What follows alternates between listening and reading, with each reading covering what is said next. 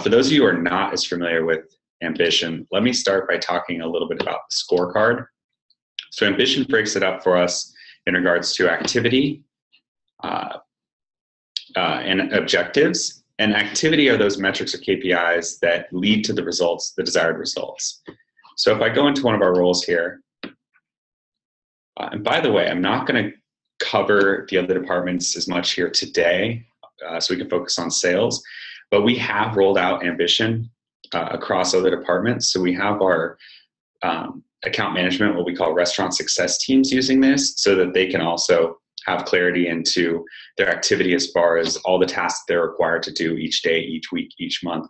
And it's created a really great energy and environment across the office because more than just sales gets to use Ambition these days.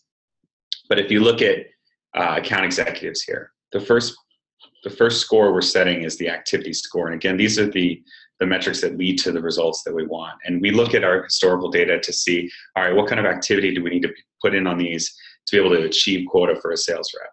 And so we have it as them sending 15 emails, scheduling 3 demos and completing 2 demos, and 40 logged calls every single day. And based on historical data, if the account executive is able to hit these metrics, now each account executive is a little bit unique as far as their conversion and win rates, but overall, if they're able to hit these metrics every day, they should hit the quota that they're expected to hit each month.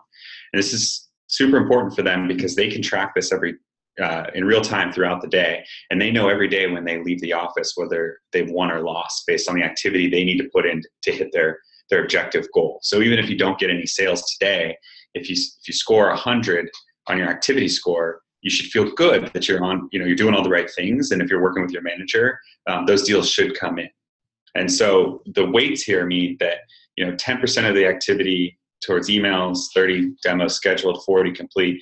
This is the importance that we're giving each one of these KPIs. So you can see over to the right over here that for every demo you complete, you're going to get 20 points. And again, a good day is when it adds up to 100. And for us, 100 is the minimum. So we actually put these in as the minimum benchmarks. So you want to leave every day scoring 100 or greater. So that's the activity score, and that should lead to an objective score. An objective score we measure over the month. Again, to go back to the activity score down here, you can see that these are the daily KPIs that we're looking for. You can also measure them weekly if you prefer. We're a highly transactional SaaS sales workforce, so we look at daily activity. But you can also measure that in weekly if that's what you prefer. And with the objective score, we're just looking at a month. So for us, it's bringing 12 restaurant locations on board each month. And so you want to work towards an objective score of 100 for the entire month. You could do this with revenue. We do it on a unit basis, but if you prefer to do it with revenue, you can. And it all syncs up really well to Salesforce. So the data is already in Salesforce. It just comes neatly here to Ambition.